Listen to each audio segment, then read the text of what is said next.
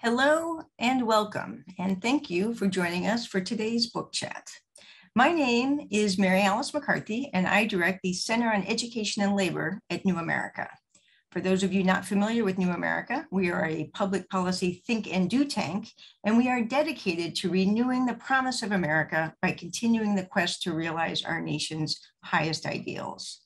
At the Center on Education and Labor, part of our work is to build public awareness of the critical role that worker organizations, particularly labor unions, can play in building stronger and more resilient communities. And today, we are going to hear about a very compelling example of just that, which is documented in this delightful and engaging book, One Day Stronger: How One Union Local Saved a Mill and Changed an Industry, and What It Means for American Manufacturing. So for the next hour, we're going to hear the story of the Appleton Coated paper mill located in the Fox River Valley of northeastern Wisconsin in the village of Combined Locks, which found itself on the verge of closure in 2017, but escaped the fate so common to manufacturing plants across the Midwest over the last several decades. Guiding us through this conversation will be Dr. Anne-Marie Slaughter, the CEO of New America and a prolific author herself who has published books on a wide range of topics from foreign policy to network theory to the challenges facing working women.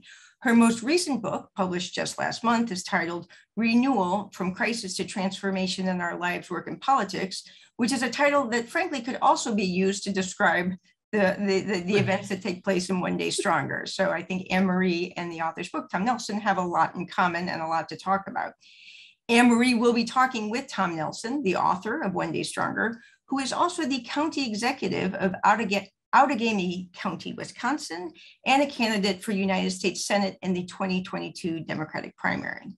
And she'll be talking with two other people with deep experience with the Appleton Coated paper mill, including Doug Osterberg, the former CEO and a key player in keeping the plant alive, and Kevin Eldreth, a member of the United Steelworkers Local 2469 and a worker at the still operating Appleton Coated paper mill, although he'll let us know that it has a new name now, but again, the still operating paper mill.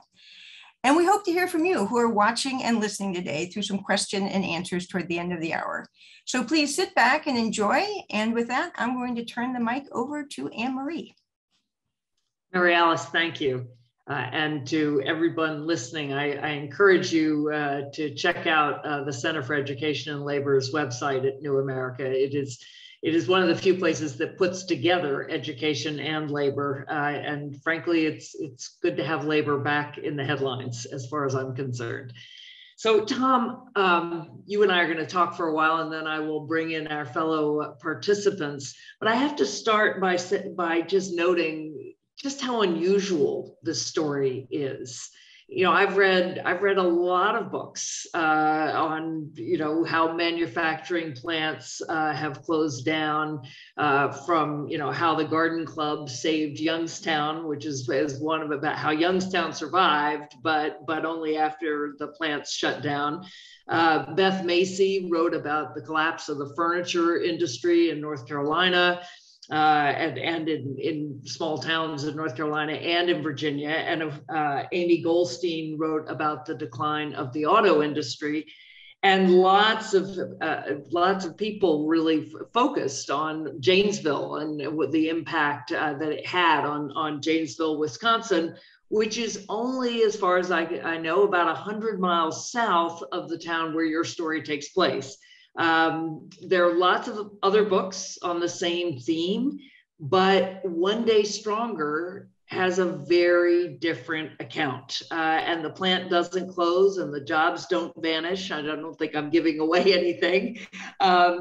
And so instead of this kind of Rust Belt narrative of shuttered factories and abandoned homes and a whole population that feels left behind, instead the plant's still operating, and it really, you had an impact on the industry as a whole. So with that sort of framing, I want to just start by asking you, why did you write the book? And what do you hope to accomplish by telling the story? Well, thank you, Dean Slaughter, if I may, being a former student. and also to New America for hosting this. I think it's a very important story, and that's the reason why I wrote it. And for the reasons you just gave, Dean Slaughter, about how, do you mind if I call you Dean Slaughter? Just so used to that. The reason why I wrote that is for the reasons that were just mentioned, that this is the antithesis of what we have been experienced, what America has been experienced across the country and specifically in the upper Midwest. And so here was an example of how we turned around that narrative. And the way we did it is a lot different than, I mean, there have been more cases, more instances where this has happened, but the way that we fought this, the way that we pushed back, how there were a series of these actions that we included insolvency law. So there were some attorneys involved. There was, of course, the courtroom drama. There was the very smart management and labor team management from Doug Osterberg, who was the CEO at the time, who had been in the industry for 35 years, putting together a business model, and then labor partnering with them to realize this. So that was a big reason why I wrote it. But then there's a couple of these underlying kind of subplots. And one of the biggest ones was the Foxconn controversy. And I'm sure that there's probably quite a few people listening, watching right now that were aware of this at the time, a $4 billion public taxpayer outlay to Foxconn Corporation from Taiwan that made electronics part, the deal that was done with former Governor Scott Walker. And this happened at the same time. And so the comparison contrast with how we did this pretty much on our own. We got no support from the state. Foxconn was getting all the attention, all the resources, all the money, and not just Appleton Coated, but at that same time, within about a 4-month window, we had 3 other mills that were affected: Appleton U.S. Paper Converters, and the Kimberly-Clark facility in Winnebago County, which has its own Chapter 2. So all these things came together. I thought, this is a really unique story. No one's really telling it, at least not telling it in the way that I think will be accurate. And it kind of fell to the wayside. And it's something that I thought about a lot. I committed about 2 years of my life doing interviews, about 70 interviews, doing the research on labor history, and the paper industry, how this was unique. And we'll get to this, how the lessons learned here we can apply not just in the paper industry, but across manufacturing. And then I think the postscript to all of that is, now more than ever, we need to have a strong manufacturing base, because by outsourcing everything around the world, we don't have control of our supply chain anymore. And that is a big driver of inflation, of the state of the economy, et cetera, et cetera. Great. So we are gonna get to those bigger lessons, and I'll just say to everyone in the audience that Tom calls me Dean Slaughter because I was the dean of the School of Public and International Affairs at Princeton when he was there, in case you're wondering where the title came from. So before we get to the larger story, you were county executive, right? And so if I'm thinking about this story, I might expect that, the union took the lead, or indeed that there was some collaboration between management and labor to save the plant, although sadly that's not a story we hear enough of in the United States. But I don't think I would have expected a county executive. So walk me through your role. So the way that this worked is, I sat down with a friend of mine who was an insolvency lawyer, one of the top bankruptcy lawyers in the state. We just happened to have lunch the week before the receivership, and he made the point saying, look, you're the county executive. You have standing to object to the sale, which is what is allowed in Wisconsin receivership law, which is unique. And so that kind of got the ball rolling. I talked to Doug and his team. I talked to John Geenan, who was from Kaukauna, next to where I grew up in Little Chute in Outagamie County. But at the time was the international vice president for pulp and paper. So he was basically the leader of the paper worker union for North America. And so a lot of it all came together. We talked a lot about this. I was really excited about it. And so I was kind of pushing and pushing. Doug had this great business model. Kevin and the Steelworkers, they wanted to fight back. They were not going to give up on that. And then so the three of us kind of got together. So you have local government, you have management, and you have labor. And it had to happen pretty quickly. It happened, I think, within a few days, maybe less than a week. Huh. And so just take us through a little bit the kind of connection with, so the bankruptcy law connection is that you have standing to object, or was that part of the solution as well? That's kind of what started things. So what I did is the sale, so it went into receivership, it went to an auction. It was auctioned off to a scrap dealer in California who was going to scrap it, okay? And the sale came before Outagamie County, before one of our circuit court judges.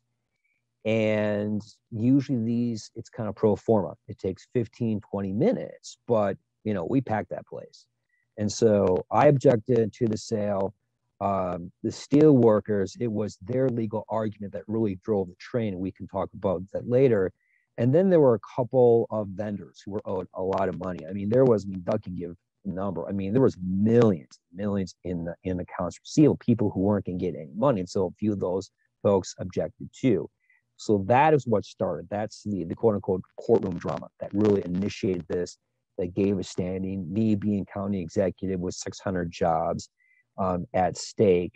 Steelworkers, because a lot of their members were going to lose their jobs and lose a lot of back pay and vacation benefits and so forth. And of course, Doug, who was the leader of this mill, would put 35 years of heartbeats into this, who was going to fight back to do that as well.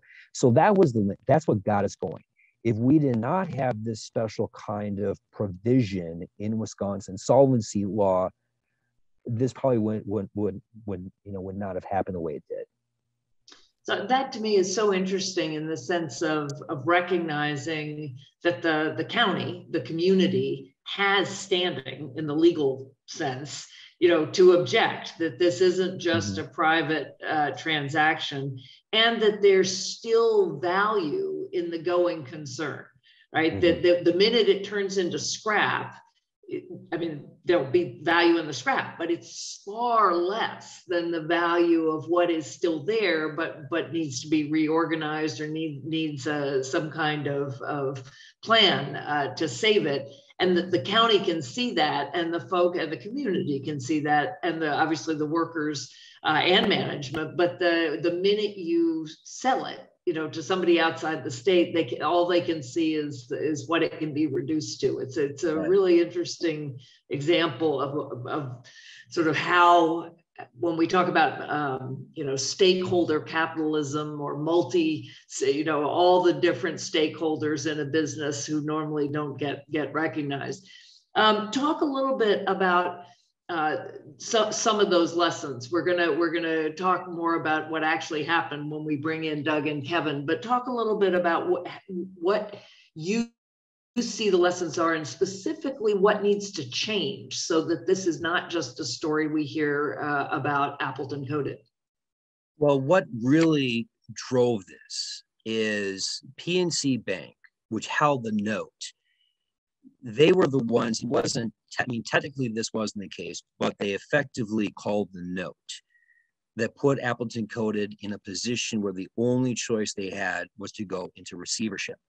So if you're talking about public policy and what we can change in a legal sense, we need to adapt insolvency law in general, whether it's bankruptcy or receivership, to mirror that of the European model, where it takes community effects. Right now, the only thing that matters is that the bank gets paid, because you're not going to get the full value. They're at the front of the line. They get the money. Maybe the workers get something, maybe local business. Usually that's not the case. So we need to have a fundamental change in bankruptcy and insolvency law in general that takes into community effects. What does this mean for the local economy? How do we at least make the workers whole? If they lose their jobs, is there training? Is there similar work? How is that going to contribute? Education, what type of facilities, what type of institutions do we have? I mean, the Center for Education and Labor, which is helping sponsor this, that's what it is. And I think this is a good example that falls into their mission statement. It's not just labor, but it's education, how you train the workforce, whether it's before, hopefully, or on the back end, God forbid something like this happens. So I think the big lesson to take from this, from a public policy standpoint, is that we have to change American bankruptcy and insolvency law in general. And this is also, a reason why Senator Warren basically went from a Republican by her admission to a Democrat, because she saw how punitive bankruptcy law is. And I haven't looked exactly what the plans for policies right now are, but I think what would be right up the alley is to change that. And you mentioned the U.S. Senate having this experience. This is something that I would definitely get involved, especially at a national level. And so bankruptcy law, anything else that needs to change in terms of public policy? I think that really is the big one. I would say on the public policy, and that was the main issue. But one of the things we struggled with before we had the idea of objecting to the sale was the culture, and how a lot of people in the community were resigned to this fate that we're just losing paper mills. Even here in the Paper Valley, a lot of people said that's a dinosaur. We need to do something completely different. This is another example how we can't put people in manufacturing and so forth. And so on top of that, plus the fact that there were all these setbacks that labor dealt with after Act 10, which effectively eliminated public sector unions, implementation of so-called right to work, rollback of prevailing wage, unions had this huge black eye. They were taken left and right. And so they felt beaten down. They don't want to have one more loss. The community, so that labor losses, losing other paper plants, we really had to buck people up. Like, hey, we can do this. Let's get going.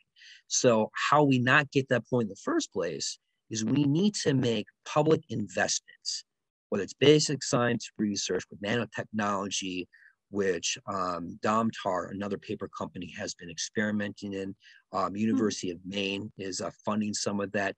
We don't have the type of research and development into this industry. And let's be honest, we don't have a lot of, public finance investment in manufacturing in general. So another aspect of public policy, we're one of the only countries that does not have a national industrial strategy, which at the time West Germany, Japan, South Korea had in the late 1970s and 1980s.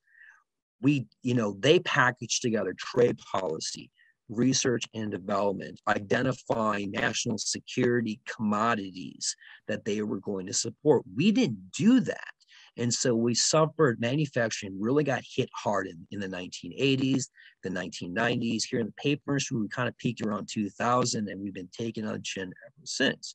So you lose jobs in the upper Midwest, you lose jobs, whether it's in Janesville with the auto plant down there, whether it was the glass factory, Anchor Glass, the losses that they suffered, but now we all are. We all are, because I think it is arguably one of the main drivers of inflation and the woes that we are dealing with as a country, this disrupted supply chain. So, and it's interesting because really President Biden's kind of investment bill, research and investment bill this summer is a big step toward an industrial policy. It's not all the way there, but it is saying, look, we are not going to be able to compete with other nations unless we also have a strategy and really have that investment and even, industry protection on in very specific cases to help grow things. So, Doug, I want to bring you in at this point, and I want the two of you still to tell a little more of the story, and then I will turn to Kevin as well. But so, Doug, first of all, just talk about how you felt during this process, and when Tom came, when you sort of realized there was another way to go, because management doesn't always respond the way you responded. Well, I think we felt like we had that strategy in place before the receivership started. when I took over in 2013, we were really struggling. The coated free sheet industry was struggling. Some competitive mills had already closed. In fact, one of them adjacent to us in Kimberly, just a mile or two away. And we all kind of knew that we had to do something different. I spent, I don't know, 15 or 20 years in various technical and directing research and development and field tech service.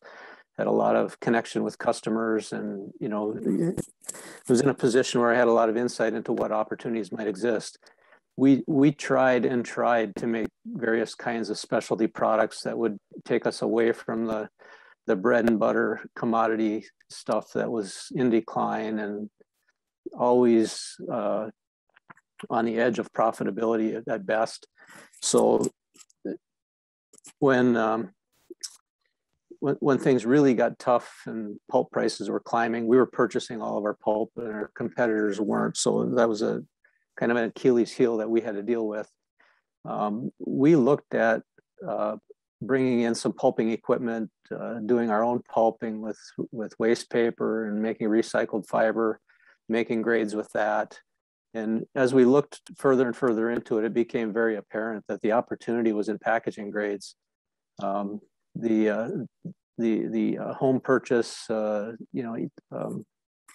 effects from Amazon and others were really just getting some substance at that point, and it was clear that that was going to take off, and it has, and it continues to. And fortunately, we had paper machines that were very capable of making some of these grades. They should have had. I want to add more specifically, the traditional products, so Appleton Coated, I'm not sure everybody knows what coated refers to. The traditional products were what? And then you went to packaging grade, meaning basically boxes. Is that right? Yeah, that's right. Our traditional grades were what you would see in sales brochures, promotional materials. Shiny. Back in the day when there were annual reports, that type of paper, a lot of it heavily coated with very rich printed images on them. So a lot of really good equipment and up to date. And as that market declined, we started making some more traditional uncoated products, office papers, the kind of stuff you put through your copy machine. You can't find anything more commodity and more competitive. So just trying to fill machines. But when we had all the machines running, we were profitable. When I took over, we were losing 8 figures, if you can believe that. We got our head above water the next year. We actually made pretty good money in 2016. And then pulp markets tightened up and we were really pinched in 2017. And we had a couple of unusual clauses in our deal with PNC Bank that basically, because of the cyclicality of the business, put us in a position where they could call it. And as Tom said, they couldn't technically force us to file bankruptcy, but when they take all your cash away and you can't pay your people, or can't pay your vendors, can't pay the power bill, you really don't have much choice. We had a couple of other issues that encouraged us to go in that direction, basically to free up a power plant that we owned but couldn't use to produce our own power with. Tom elaborated on that in the book a little bit. The decision to do it, I think, was the right decision. We spent quite a bit of time, even before the receivership, trying to line up potential owners. Couldn't get them to the finish line, but expected that they would come to an auction and do so, and they didn't. So here we are, a day after two after the auction, and Tom's working his angles and I'm working mine, and at some point in there, we all came together and decided we've got to make this happen.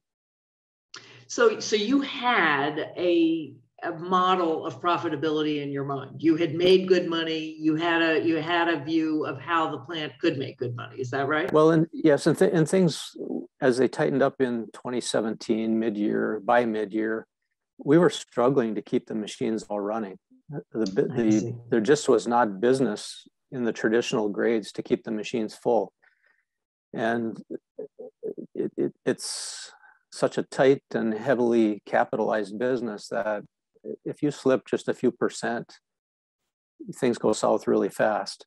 So we had already begun running trials really over a couple-year period, but quite intensely those last couple of months to make some of these packaging grades, basically starting with corrugating medium and eventually going to linerboard. We had orders in hand that would have filled the machines, and we just were not allowed to move ahead with it. So at what point did you think it's time to reach out to the union? Because I have to say, this to me is part of this story is a public policy story, and part of this story is how communities pull together, and part of this story is how CEOs have to think. And this is not what I think many CEOs would not make that move. So talk about how that came about, or when you thought about it, or what. I honestly don't remember ever reaching out. We had a pretty strong relationship, and from the time I took over running the company, I had a pretty much open door policy, and I shared as much as I could share. We had monthly update meetings. I met with whoever from the company wanted to come and talk and ask any question they wanted to. And obviously there are a few things that, because of confidentiality agreements and so on, couldn't be shared, but I think the union understood our strategy and what we were trying to do. They understand even though we were able to buy some of the pulping equipment we wanted to install, we couldn't get a loan, couldn't get ahead far enough to actually install it. So we were, collectively working in that direction the whole time. And so you thought of this as you and the union had a common interest. You didn't see them as an adversary. I don't believe I ever have. I appreciate that maybe some CEOs might, but as Tom said, I spent in the end about 39 and a half years at that facility. I pretty well knew almost everyone, most of them on a first name basis. And I think we all had a sense of trust in each other, and everybody's trying to do their job and pull their weight. It's unfortunate that not every business is like that, and not every leader is like that. Especially, you asked earlier, one of Tom, what could government do to help this, or what could be changed? I was going to ask you that too. So I think something I would add to that conversation is there's been quite a shift in business ownership, especially big business ownership, in the last 12 or so, 15 years. Really since the recession of 2008, 2009, and the subsequent restrictions, I'll say, the Sarbanes-Oxley and some of those kind of things have just forced so much regulation on big companies, and the cost involved with complying with it has taken public ownership away. And there's something like half as many publicly traded companies now as there were before that. And instead it's shifted toward private equity. Right. And private equity is generally all about the bottom line. So you see a lot of CEOs who didn't grow up on the machine floor, don't really understand the products and the processes and who the customers are, who the suppliers are. It's all about numbers. And when they look at labor, they look at cost. They don't look at it. They don't see an asset and someone that can help them take it on. It's a very different view, if you will, than the traditional small business owner who grows his business, knows everybody who's working for him, and it evolves into and grows into a big corporation. So yes, as I was thinking about it, the kind of community connection is so much of what's been lost, where the CEO often doesn't have a connection before he or she is brought in. But you must have still had to negotiate with the unions. I'm interested because the European model is much more collaborative, but obviously, there is still a difference once you move into the CEO suite. And remember, we were owned by a French conglomerate, actually, and I was somewhat remotely aware of a lot of the issues that they dealt with in Europe, and they had a couple in South America too, a couple of mills. They had a lot of labor issues, way more than we did. And I'm not sure how that evolved. But of course, we had to negotiate things, and we didn't always see eye to eye on everything. And of course, they always are asking for more than you can afford to give and all. But, my view is it's an investment. If you our contract had opportunities to share our earnings. And in 2016, we were able to do that. We couldn't have felt better about things than to be able to do that. It meant we were doing well. That means they should do well. That is yes, that's a different way of looking at it. And also the idea that, you can be on opposite sides of the bargaining table. And yes, you can't give them, neither side gets fully what they want, but it doesn't mean that you're not in it together. Kevin, that's maybe a good moment to bring you in. And I know you were not working at Appleton Coated when all this happened. So I'm not going to ask you to comment on the specifics, but it would be great if you could just talk a little bit about what it's like to be there now and to be a member of the union, and maybe respond to some of what Doug said from the perspective, not of someone who was there then, but more broadly, how you see union management relations. Sure, absolutely. And I just want to make one clarifying point. Our local number is 2144. I think there was a different number at the beginning, so I just wanted to say that. But yeah, I wasn't there during the plant closure and during what happened with Tom getting involved. But actually, one of my very closest friends was, and it was really tumultuous in the community for that family.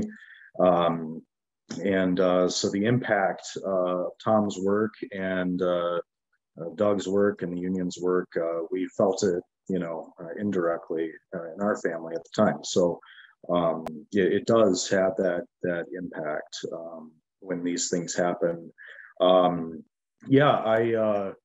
Looking at where we're at today, I joined the mill on the recommendation of my friend who was there when all of this happened. What you have now, and Doug may very well be aware of this, but a lot of the people that were called back when the mill opened up, a lot of people came back.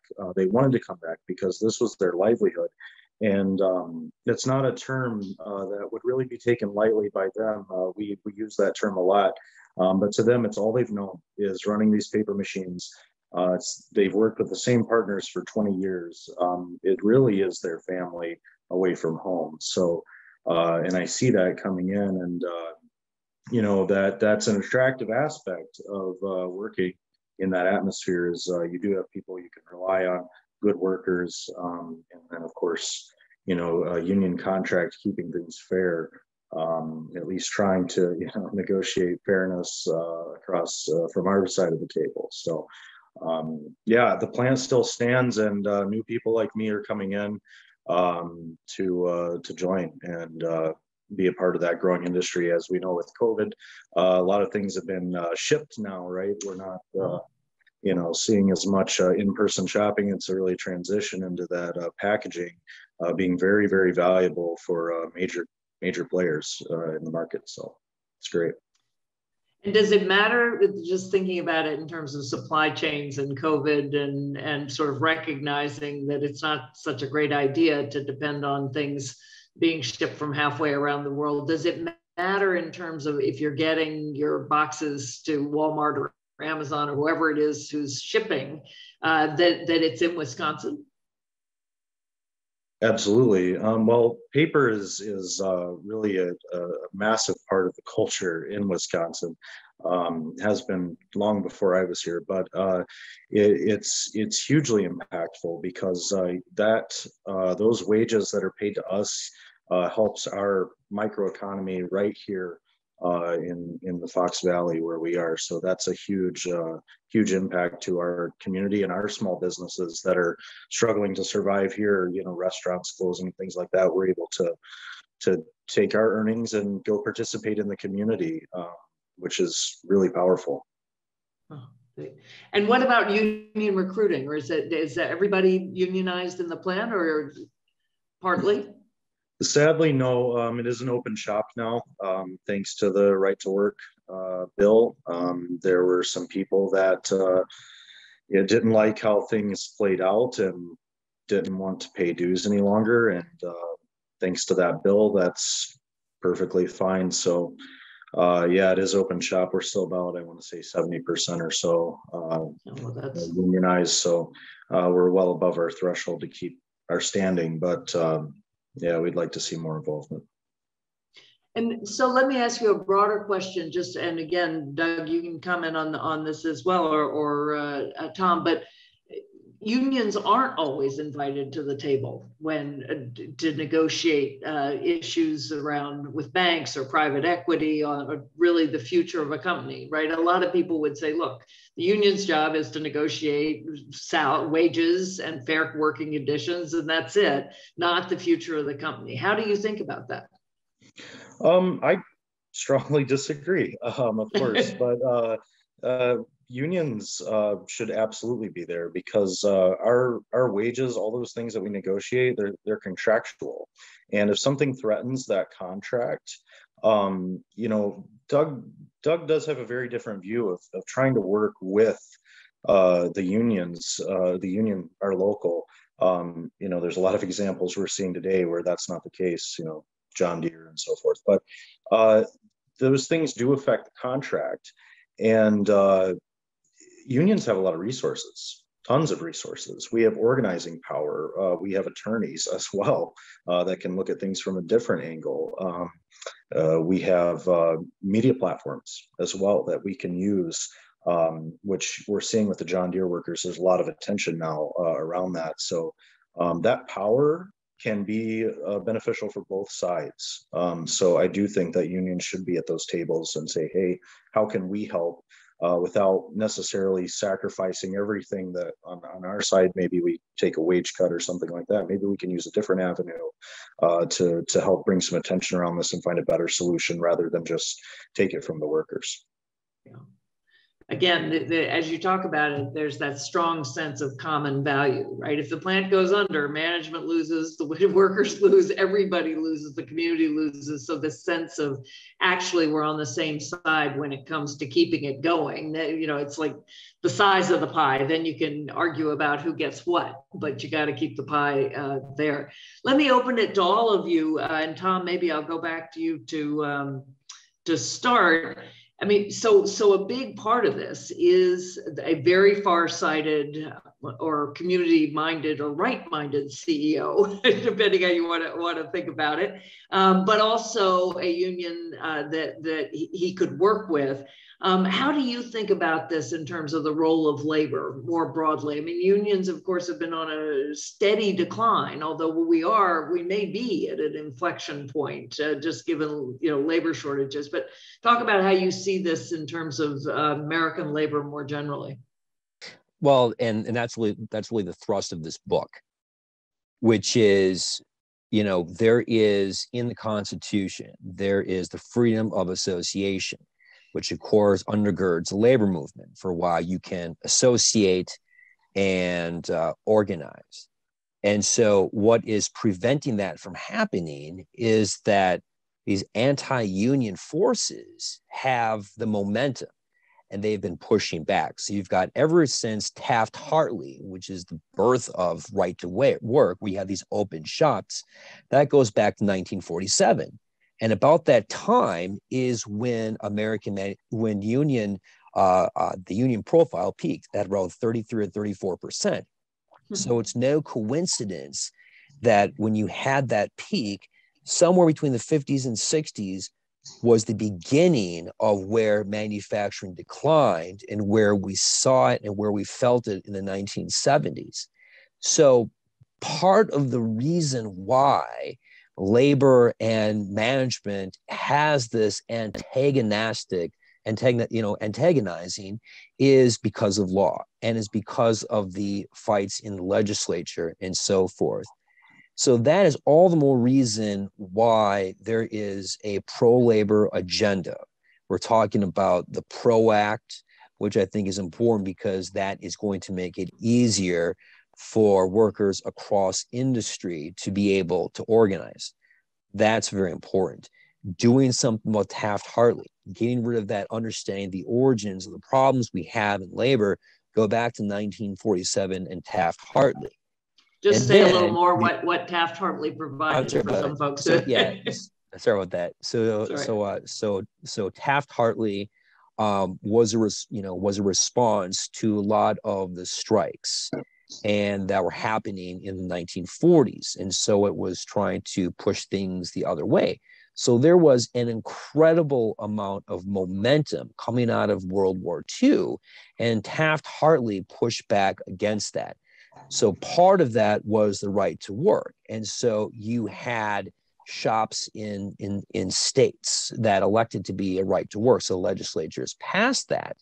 And so the burden was on the workers to organize and to pay their dues and to make sure that everyone who was there that was involved. So it really put the onus on labor, this energy on, to be on defense, to have to organize. And so it was one more obstacle. And then there was the issue with the secondary strikes and so forth. But that really was that piece of public policy, but then moreover, the kind of momentum that put labor on the defense. The point right now, it's taken all the way till, to 2021, 90 years after the Wagner Act that established a National Labor Relations Board, established the right to collectively bargain. 80, 90 years later, we're finally trying to add to that, to try to change things, to make things easier to organize. The biggest thing is to be acknowledged by management that there is a labor union, and then be able to come to the table and collectively bargain. So, Doug, do you see that model again, the sort of less adversarial model, the more if not collaborative at times, if I think about the European model, but at least sort of accepted that everybody is going to work things out. Do you see that taking hold, the possibility of it taking hold? Well, I certainly see the possibility. I think every company and every workforce, has its own issues. My personal feeling is that we've all got to be rowing in the same direction. And if we as management don't share what our need is and understand what the labor forces is, that's difficult to do. So a lot of it is communication and being maybe a little bit more open and transparent about how things are and where things are going.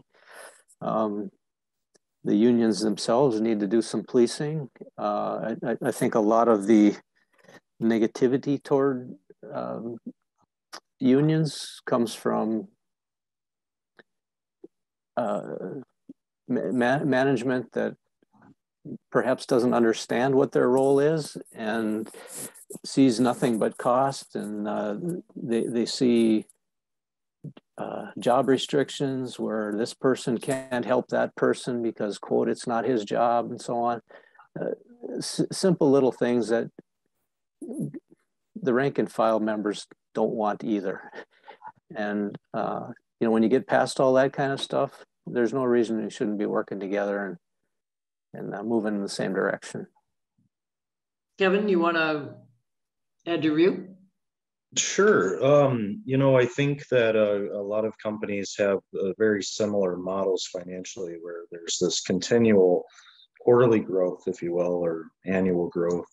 Workers don't get that. Workers don't get that level of 30% increase next year to provide for your family. But so I think there's a dissociation with what's important to the company is also important to the workers, and those companies' profits are built on the workers' backs. We're running the machines, we're shipping the product, and so forth. So I think if wages stop being so stagnant, we've seen really stagnant wages over decades, and but we've seen CEO valuations go up hundreds of percent. There's that dissociation does affect the economy. It affects worker morale.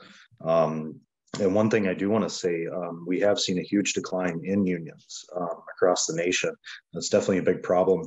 But steelworkers have found a solution to that, and it's a lot of combining forces and coming together under the steelworkers. If you Google United Steelworkers, you're going to see a very, very, very long list of trades that are actually inside of steelworkers, from paper to glass, rubber, and so forth. So we're coming together to be stronger, and hopefully be able to collaborate better with these companies and find common ground.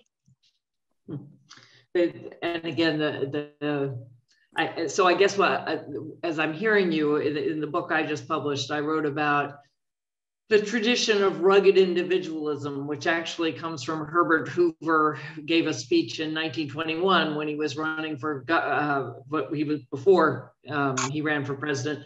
But it was sort of a counter to European socialism. It was, these Europeans have these socialist ideas. And we Americans are rugged individualists. And yet when you actually look at a lot of the stories of part of what I think are some of our greatest accomplishments, you actually see traditions of solidarity just as much as you do individualism. It's not either or, there's both. And as I'm hearing you, I'm thinking, solidarity is not a word often that Americans use to describe themselves. It is a word that Europeans often use, and yet, the sense of we're all in it together. That's really what that means. So we have a comment from the question from the audience. So I will turn it over. Well, I'll read the question, and then we can continue the discussion. So Steve Crawford says, "Don't innovations in paper products require new workforce skills? And if so, how did the firm and union, maybe jointly, reskill workers?"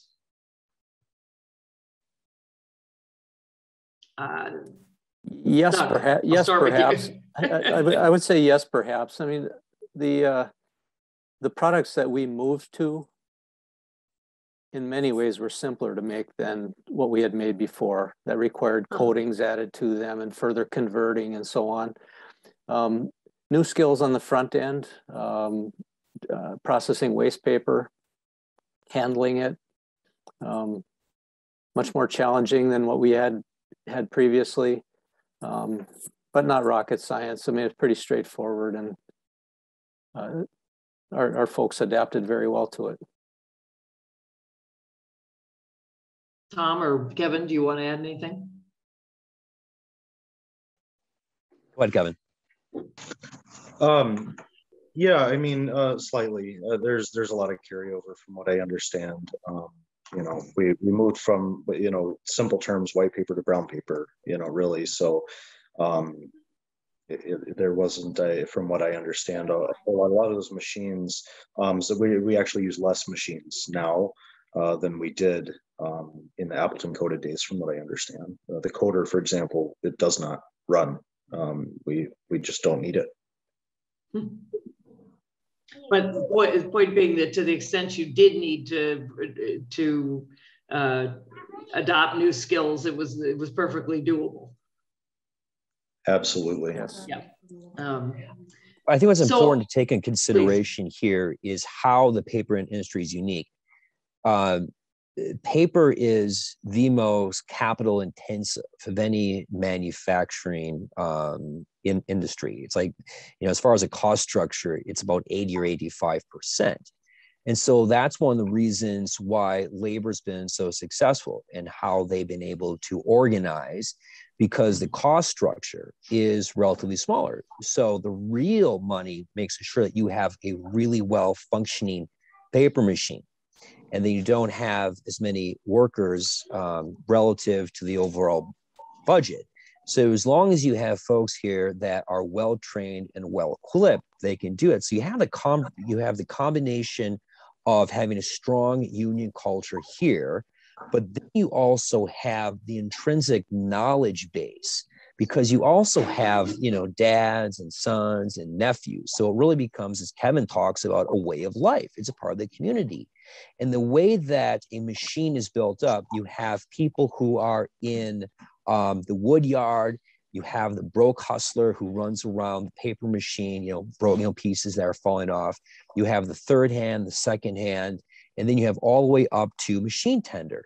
So it gets more and more technical and more difficult, but that progression makes a lot of sense because it's perfect on-the-job training.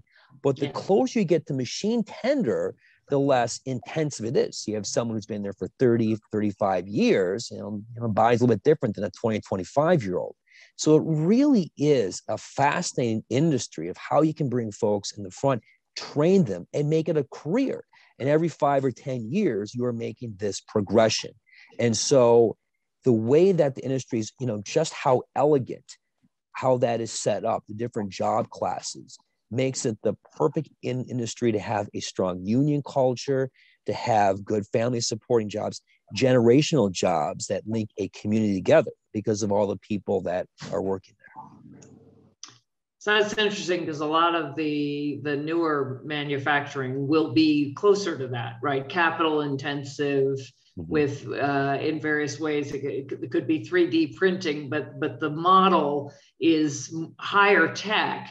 But still then labor essential to make sure that things are operating, and so that's promising, that's the capital structure.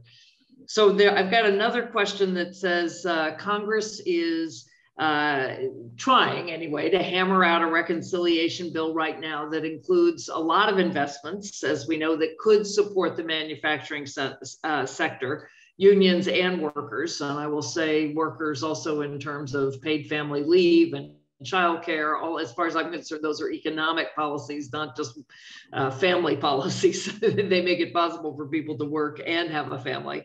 But it says, if you could give them one piece of advice based on your experience with Appleton Coated, what would it be? That's a great question. Doug, Kevin, you want to take a stab at that first? Well, my first reaction is there's been an awful lot of money coming out of Washington that's just being printed and thrown out. Tom mentioned earlier the need for research and development and addressing these issues before the fateful day when the company has to file or the mill shuts down. We need more foresight and recognition that you can't turn a mill like this around overnight. It takes years to be working toward new solutions. And in our case, I look back in the time I was there, we were making telephone directory when I started, and then there were these great years of carbonless copy paper and thermal papers, and then coated printing papers. And it's about every 20 years. You've got to be looking ahead. And, here we are making brown paper today. What are we going to be doing 20 years from now? I think it's very hard to try to say what is the one thing. You have the labor side and then you have the capital side. And I think the paper industry is emblematic of that tension, we only have so many resources. Where do you do it? You point to health security, family medical leave, healthcare, childcare, to make life for the worker as easy as possible, taking care of these things that should have been taken care of decades and decades ago. But then there's also the capital that goes into it. And I think with paper, you can see that if you have a strong union culture, you can have it both ways. You can have a strong workforce with all these elements, because where I grew up, and I mentioned about how I was living I was living in the American dream, because it didn't matter if high school education, tech college, or my dad having his demon because his doctor of ministry being a pastor. It didn't matter. We had access to good schools, good hospitals. So it's really hard to make a decision one way or another. But I think what's fundamentally important when it comes specific to the paper industry is we need to have a national industrial strategy. This country has got to get smart and realize what European countries, what Japan did decades ago, that we need to say, this is a national security commodity, whether it's microchips, things like that, basic things, and that we need to make sure that it's a stable industry, which means you're supporting the industry, but you're also supporting the workers, and by extension, supporting and growing communities like Combined Locks and the rest of the communities in Outagamie County and around the country. Kevin, you have one thing or two things that you would advise? Yeah, it's hard to narrow it down to one or two, but one thing if I could just say something to them rather than a piece of advice is, we are assets. We are the community. The workers are the nation. This isn't the economy. And we can look at all the data in the world, but at the end of the day, it's workers trying to come home to their families safely with a good, livable wage that doesn't have to rely on social programs just to survive.